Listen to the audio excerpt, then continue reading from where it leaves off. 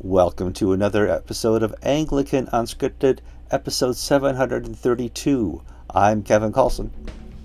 I'm George Conger. Today's May 18th, 2022.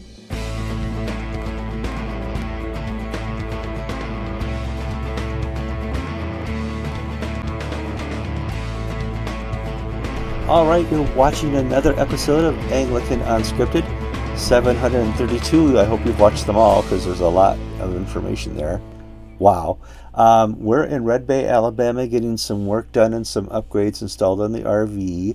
And so if you hear any hammering or sawing or knocking, anything short of an oops, we don't need to know about that. Oops and uh-ohs, I have to go check out. George, have you been able to sleep for these past few days, Kevin? You look tired. I'm a little tired. It's a long drive to get up here, George. From Florida to the west side of Alabama was 4 hour days of driving, and then I had to stop, George, and I had to get diesel. And I had to fill up the tank with diesel. That's $400 for half a tank of diesel.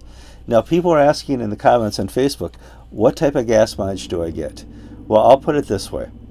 I have a 150-gallon tank of gas, and I get 9 miles to the gallon. So I can go a long, long, long way on one tank of gas, but it's expensive. Thank you, Biden, for this new expense in my life to fill that tank up, George. Oh, my goodness. Well, Kevin, are you going to start putting appeals for donations? Help rescue Kevin. Get him out of Alabama. He needs money to buy gas. When the gas is high like this, we will just travel to one spot and stay there for a month or two. We're going to Wisconsin to visit mom and dad, and I'm going to stay there for 2 months. So I'm driving a lot less this season because the gas is high. Like if we had the same amount of gas price the first season we drove, that would have been an easy $8,000 summer of just gas prices. So I'm not doing that. So well, can't you put like solar panels or a sail or something and sail that boat of yours up? Call Elon Musk and see what he can do for me. George, how you been doing, you new homeowner, you? Oh, great. Last night I installed 2 new toilets. Lots of fun. I got the old man toilets that are about 4 or 5 inches taller than the regular toilets. It's because you're so tall. So poor Jill, if she visits us, her legs will swing. She will be like a little child. I would but, too. You know, just all the little things that I've been wanting to do, and I'm starting small. I'm doing demolition and outside work, and then important work. For me, it was toilets. For Susan, it's the kitchen. But I won that one because toilets are cheaper than a kitchen. Oh, yeah. Oh, geez. Doing any remodeling in this post-COVID times is very expensive. Thankfully, Joe Biden, through inflation, making all this money, has made lumber expensive, drywall, everything you'd want to do for a kitchen. Cabinets. I have a friend looking at cabinets, and they were $7,800 to do new cabinets for her kitchen. And no. I'll wait. I'll put up little IKEA shelves. There's no way. All right, let's move on to the news. We have a good news story to start off. South Carolina, the Anglicans and the Episcopalians are in talks, and I'm going to use that in quotes. Here's my quote sign. They're in talks because I think everybody is sick and tired of the legal fight. They both realized the South Carolina Supreme Court was no help at all. They don't have an answer. It was, another bad decision by the Supreme Court. So now they're so desperate they're talking, and we support that, George. Yes. Previous episodes, we have encouraged the two to sit down and work out something that is charitable and mutually agreeable and builds the body of Christ in the kingdom, rather than continue to slug it out and throw money into a pit with the lawyers fighting over it.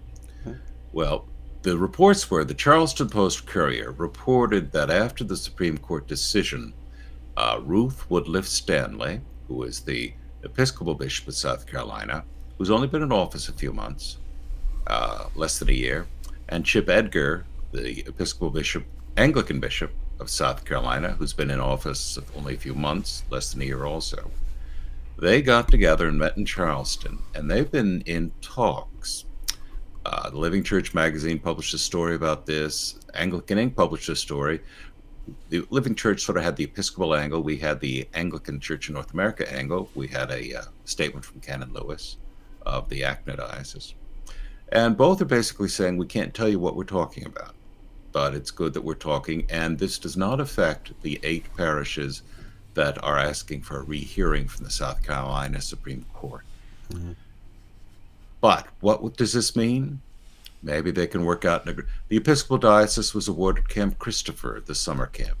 Maybe this means that they'll work out a way that the Acton Diocese can use that facility as well. Maybe there'll be some lease agreements for the 8 parishes that are to be returned to the property of the Episcopal Diocese. Maybe their congregations can lease them and continue unmolested with $1 a year or something like that. But whatever it is, we've moved out of the nasty lawyer phase into hopefully a charitable Christian phase of trying to find the best way forward for all. Now, the Diocese of Pittsburgh did this. The Episcopal and Anglican came to an agreement where we're going to lease these churches for this amount of money over this amount of time. And, that was a very wonderful way to come together in this, and should set a standard for other dioceses who want to come to an agreement. I do remember in Virginia a long, long time ago, Peter Lee tried to come to an agreement with some churches. He said agreements, but he was stopped short by presiding Bishop Catherine Jefferts Schori. Yes, Falls Church and Truro, and I believe John Guernsey's church in Woodbury, yeah. All reached settlements agreements with Peter Lee, the Bishop of Virginia. But then Catherine Jefferts Schori stepped in and scuttled everything, and that led to years of litigation going to the Virginia Supreme Court, hundreds of thousands of dollars spent on lawyers. So there have been, in Central Florida, John Howe, the bishop, allowed some churches to go completely unmolested. Jeffrey Steenson, who at that time was bishop of the Rio Grande, he's now a Roman Catholic priest, allowed the Felix Ortiz Church in El Paso, I think, to go unmolested. So there is precedent for this, but we'll just see. The good news is that Catherine Jefferts Schori is out of the picture, and her lawyer, David Booth Beers, recently died. So we've got new bishops in South Carolina. We have hopefully a primate in the Episcopal Church who is not as micromanager as Jefferts Schori is. Yep. And maybe God's will can be done for these churches in this diocese. I hope so. Next story we have here, our biggest commented story on Anglican Ink this week was our story we did about communion without baptism. And when you first hear it, you say, well, of course not. You can't have communion without baptism. And then you got to think about it. And I've thought about it, and we'll talk about that at the end of the story here. But there's always a backstory when this is going to be brought up at General Convention. So what's the backstory here, George? Well, this resolution is before the General Convention that meets this July. It's had hearings at the Standing Committee on Liturgy and Church Music. And the Diocese of Northern California is asking to change the canons that require those coming to Holy Communion be baptized Christians. The rule of thumb in Episcopal churches, and I believe it's the same for Anglican and probably most other mainstream churches, is that if you are a baptized Christian, baptized in the name of the Father, the Son, and the Holy Spirit with water, you are welcome. And if you receive communion in your home church, you're welcome to receive here. That's basically the rule of thumb. That's what I practice. I don't check cards at the door. Well, this time around, the Diocese of Northern California, previous year was the Diocese of Eastern Oregon, have asked to remove that requirement of baptism in the name of the Father, the Son, and the Holy Spirit with water. Now, you may ask, why so specific? Well, because The dioceses that have put this up in the past are in the Mormon territories, places where Mormons are a good chunk of the population. Mormon baptism is not recognized by the Episcopal Church or the Anglican Church or most Christian churches as being a valid baptism because the words are different. The words may be similar, but the intention is different, The and it's not intention's done, different. Yeah. not done in the name of the Father, Son, and the Holy Spirit with water. Now, let's say you're in Eastern Oregon or Northern California, where you have Mormons looking at the Episcopal Church, and they come to your services, and they see a Methodist and they see Catholics going up to receive communion. They can't because they're not considered Christians. These dioceses were saying that this is really hindering their attempts at evangelism among Mormons. And in recent years, well, we have Buddhists and we have people who have no faith coming, and we want to welcome them, fully include them in the life of the church. You know, we hear the inclusion buzzword. Well, here's the man bites dog story, part of the story. The Episcopal Church's standing committee, the bishops on the committee, were quite negative about this request, pointing out at one even, God help me, even cited the Articles of Religion on this point. I got chest pain. What? And Articles of Religion? And essentially saying this is theologically illiterate, theological ignorance. We value your intention, but this is not how you do it. This is not how you welcome people. No, right. So the issue will come before General Convention. I expect it to be voted down. If it passes in the deputies because they, oh, peace, love, and happiness, we want to welcome everybody, the bishops will certainly kill it because part of their job is to uphold the doctrine and discipline. Yes, I know they haven't had a good show on that point. I'm not going to say but this might be a line that they're not going to cross. So I actually think this is going to die and come back in 3 more years from Idaho or someplace, you know, sure, someplace where they have Mormons everywhere. Everywhere. Well, or Utah. Now, General Convention is being trimmed down. They're getting skinny. They're going to be in Baltimore, but they're not going to be a 10-day or a 7-day. They're cutting down to 4 days this time.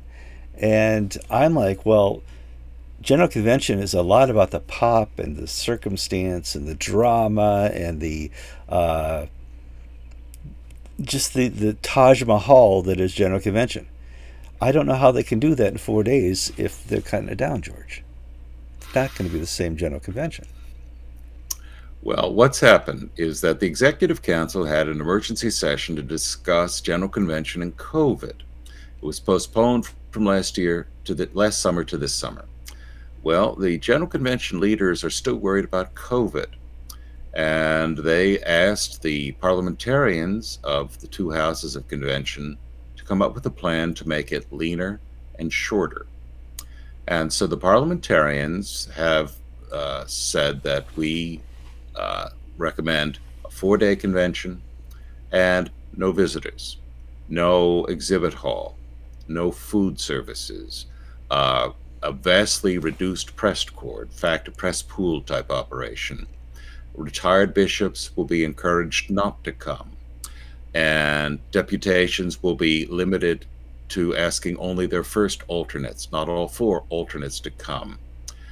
And just all of the, events outside convention, public events, all be canceled.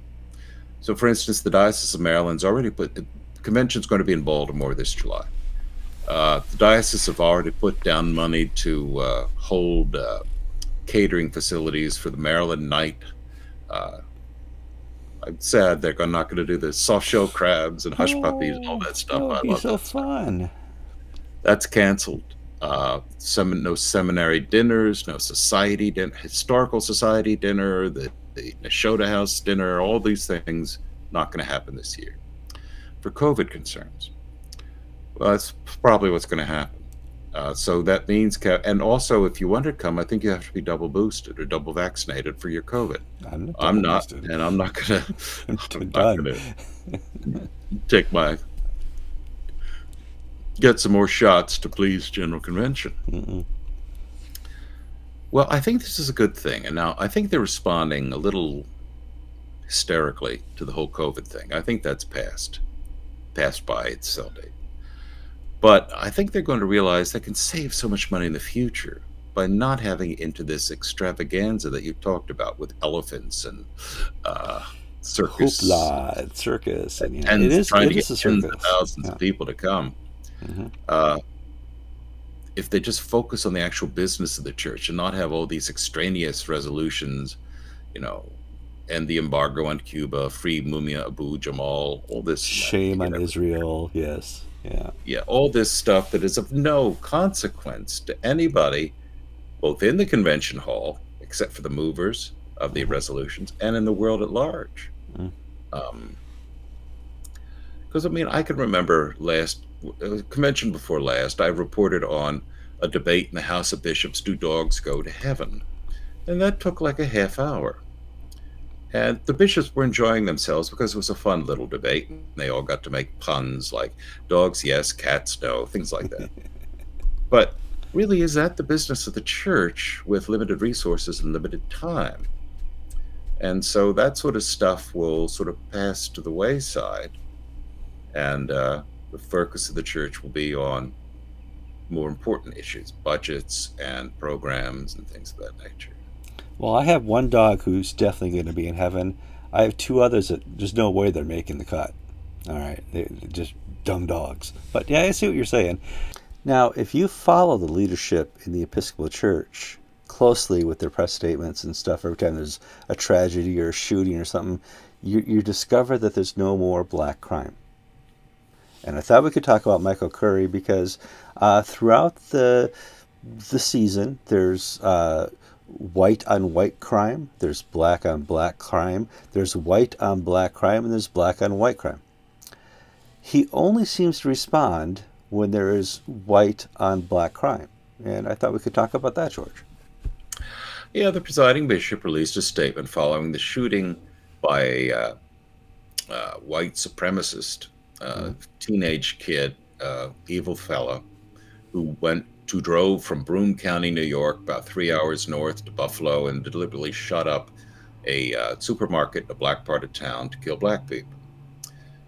Presiding bishop issued a statement, and it's a good statement on its own, but in isolation, here's the problem: we didn't get similar statements when that black nationalist, black supremacist shot up the subway car, No. or when that fellow up in New York City, Waukesha. Yep. and when that fellow you pronounce that word, Kevin, I can't. Waukesha, Wisconsin. This winter, was it last fall or this winter? Last fall. A felon, I think he was out on bail for something already, drove through a parade, killing 6 white people and injuring 60 other white people in a very white town of Waukesha, Wisconsin. Yeah. And it's an evil act. All 3 acts are evil. And the initial response from the left in the church is silence on the 2 black initiated crimes and over the top on the white one. Now, this kid issued a manifesto which people reference, but nobody's actually seems to have read on MSNBC. The guy's got it right. He says he's not a Christian. He describes himself as Antifa. He's a fascist to the boot. The guy is an eco-socialist anarchist who supports the hard left. So this is not some Republican gun nut kid from the woods. This is not Jethro with his shotgun. No. This is some kid who has been radicalized over the internet by Antifa and Black Lives Matter, except this time his racism and his anger is being taken out at black people, which I don't think there are any in Broome County where he lives. So what I'm trying to say is, when I want to separate the incident itself, which is abhorrent, and I hope the guy gets the chair. I don't know if they do that in New York anymore. Yeah. I hope he gets the electric chair at Sing Sing. If not, he'll never see the light of day outside of Attica prison. But how the church responds is uneven, where certain lives are valuable and other lives aren't. those who were killed in the subway shooting, those who were killed in the parade in Waukesha, don't merit the same level of sympathy and empathy as the shoppers who deserve sympathy and empathy in Buffalo. I'm not saying one group doesn't deserve it, but I think everybody who is a victim of this race-based crime, the victims should be treated equally. Absolutely. And the perpetrators should be condemned equally. And we shouldn't make the mistake of treating perpetrators by their race, because we're just perpetuating the evils that they're trying to push on society. In this nation, justice is supposed to be blind. Okay, we're supposed to treat everyone equally according to the law. And I see people like Presiding Bishop Michael Curry, President Joe Biden, Biden, his press secretaries, all that only attack the white people because white on black crime is somehow worse than black on white crime. And no, crime is crime. Hate crime is hate crime. And you can't make one worse than the other. To do so divides society, which I think that's the desire of the Biden administration, is to divide this country. But we need to say something sometime. Yeah. Yeah, but for the two critics, my mother-in-law and Kevin's wife, we're not downplaying the evil that occurred. Yeah. We're saying that there should be equality across the board in responding to these issues. Absolutely. And not make our responses based on race. No, not at all. All right, more good news. We have 3 bishops were elected in Florida this last week, and I thought we could go through the names. From the ACTA side, Alex Farmer was elected, someone you know, and I think you know the other 2 bishops as well. Let's go through the list. Well, Alex Farmer was elected Bishop of the Gulf Atlantic Diocese of the ACNA on Saturday at a convention in Tallahassee. My children attended a church camp where Alex was the priest, counselor, advisor. So I've known him, I guess, maybe 10, 15 years. He was a rector in Gainesville under the Episcopal Church and then moved over to the ACNA. Excellent choice. Excellent choice. The ACNA is getting a superior person to lead their diocese at this time. Same day, in Jacksonville, Charlie Holt was elected the bishop of the Episcopal Diocese of Florida. Hold on. He's conservative, George. Charlie, I've known for 20 years. Yeah. He was rector of he was rector in this diocese for 16 years. Then he's been in Houston for 4 years at that massive church as head of Christian education or something, and forget his exact title, but he was the only one not from the Diocese of Florida, and he was the most conservative person on the ticket. And Charlie's theology on the ethical, moral issues is indistinguishable from Alex Farmer's. If Charlie had been bishop instead of Sam Howard, we would never have had this. Florida would have been like Central Florida, some people leaving, but not the massive problem that they suffered. Yeah. But Charlie is a great hope for the future of the Episcopal Church. He's articulate, he's energetic, he's a very winning fellow. Now, the third person elected was Douglas Scharf, who I do not know as I know the other 2. I know of him. He was a rector down in Southeast Florida and was elected bishop last month in April, end of April, I believe it was, for Southwest Florida, replacing Dabney Smith. Dabney I knew because he was a rector of a church next to mine 20-odd years ago. And Dabney is a conservative, but he dances along the line. He'll go along to get along, but his heart is in the right place. But Douglas Scharf is also a good pastor. He has a sound theological mind. And so what's happening? And Central Florida will be electing a new bishop in January. Nominations opened May 1st. They closed May 30th. Central Florida requires that the persons be nominated by a priest, active priest in the diocese, and a active lay person in the diocese. So that sort of shuts out a lot of people from out of I out of can't call in and say I know this rector. Can you? Yeah, so I get it. I get it. All right. And so we're going to have a really good crop of candidates. Mm-hmm. I've been nominated, I think. Uh, Mm-hmm. and so we'll just see how that goes. But I think the bigger picture is that Florida remains a prime. It's been good times for the state of Florida compared to the rest of the country. Economically, politically, we have a stable, effective government. We've got a good tax environment. No hurricanes so far this year. Still got a And lot of swampland, but yeah. the Anglican and Episcopal churches, I think, can really see. One of our problems is that we have so many people move here. There's a little statistic that I believe it was 60% of the Democrats registered to vote in Florida moved to Florida. So they basically bring their politics from New York and California with them. But then they gradually sort of see the light, Hope if you so. will, politically speaking. Same with the Episcopal Diocese. Everybody's from somewhere else. And they bring with them the issues that are active and alive and vital up north or out west or in the Midwest, wherever they are. But the diocese in Florida, except for Southeast Florida, which is a liberal diocese, the diocese in Florida have been able to maintain the focus on Jesus Christ, both Anglican and Episcopal. And I think we're in a good place right now. Besides being in a great place, Yeah. Florida. The Sunshine State. All right, let's finish Well, up. and I Yeah. really also want to ask our viewers to pray for my discernment. Some of you know I've been nominated in the past. I actually entered the process in Springfield, but withdrew early because I didn't feel called. And I was asked to run in a number of other places. And I told Kevin about each time, and he looks at me, and I can tell him, and yeah, it's not for you. Uh, but I really do need to have prayer for discernment. Is this God's call in my life?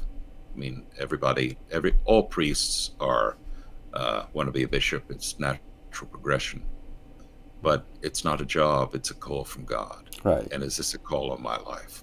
So ask the Holy Spirit to speak clearly to me. Should I go into the process or pull out from the process? Good point. All right, last story. Australian Synod. This is a long story. If you have not watched the video I did with David Old a week ago, watch that, because that was talking about going into the synod and the expectations. And a lot happened in the days of the synod. And what was surprising most of us was how unorthodox, unclassic, untraditional the bishops were. And I thought we could talk a little bit about this, George, because it's not like the Episcopal Church where all the houses are screwed up. Here, it's just the House of Bishops. I see the Australian General Synod results as a victory for the Orthodox conservatives. It was not a complete victory, No. but it certainly stopped the liberal juggernaut in its tracks. Now, the Australian General Synod, the Anglican Church in Australia, is organized differently than the Church of England or the Episcopal Church or the ACNA, for that matter. Most people will know how the American churches are organized. In the Episcopal Church, any bishop can go to General Convention and has a vote. Dioceses have the same number of deputies, 4 clergy, 4 lay. So the Diocese of Northern Michigan, with 400 active members, they basically have 1 vote per 50 people, where the Diocese of Texas or the Diocese of Virginia or Massachusetts with 100,000 members, there's not an equality of voting. Australia, the clergy vote, I think you get 1 delegate for every 20 active clergy in your diocese, and I think there's a similar formula for lay people, and only 1 bishop. So if you've got 3 assistants and 3 retirees, they don't get to vote. So the General Synod is representative of the actual population of the Anglican world in Australia. And at this recent synod, the lay people and the clergy supported the definition of marriage, one man, one woman, pushing back against the liberal agenda very, very clearly. But it failed in the House of Bishops because 2 bishops abstained, and 2 bishops who were expected to go one way because of their public statements in the past went the other way. That never happens. That never happens. That never happens. Well, then in the next day, a resolution condemning the bishops for their failure to speak the Orthodox creedal faith was endorsed. So I see that as a victory because it's quite clearly put the bishops who are going against the theological mind on notice that, hey, they can't go this way. Now, see, if the Episcopal Church my first General Convention as a reporter was in 1997. At that time, the Episcopal Church nationally was more conservative than liberal. But the way it's organized with diocese voting and whatnot, the liberals controlled the General Conventions and just ran through their agenda. And when they did this, more and more conservatives dropped out until finally we're in the position we are now. But surveys conducted by the who is it? Pew? Is it? No, not Pew. Gallup. The Gallup poll showed that people in the pews in the Episcopal Church still, at this time, are evenly divided between conservatives and liberals.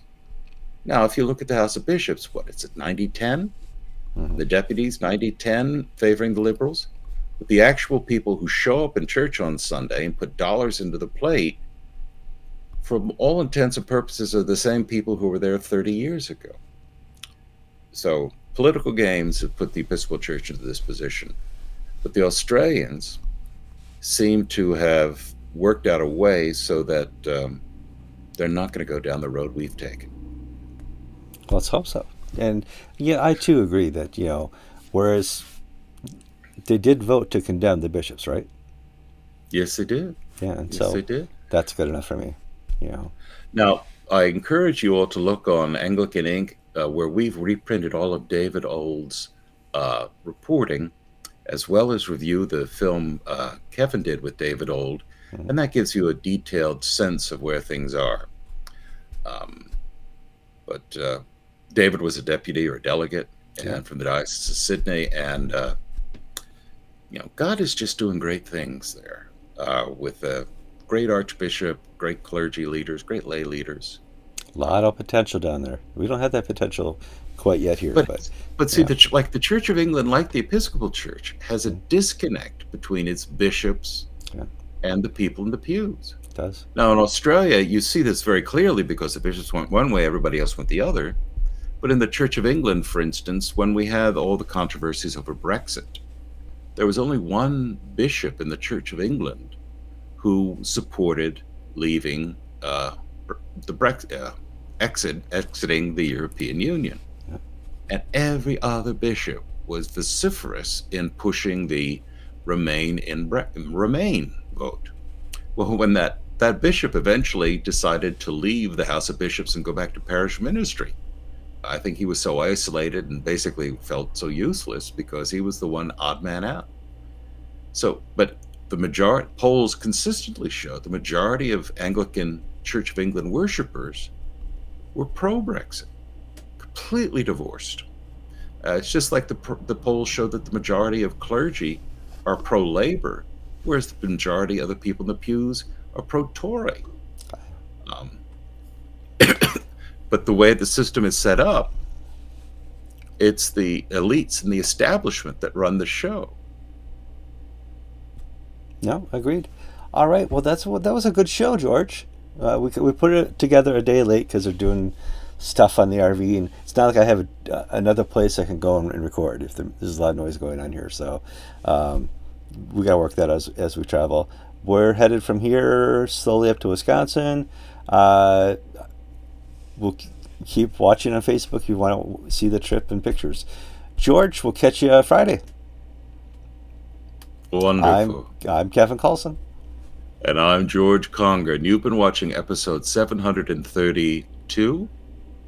Did I get that right? Yeah, you got it right. 732 of Anglican Unscripted.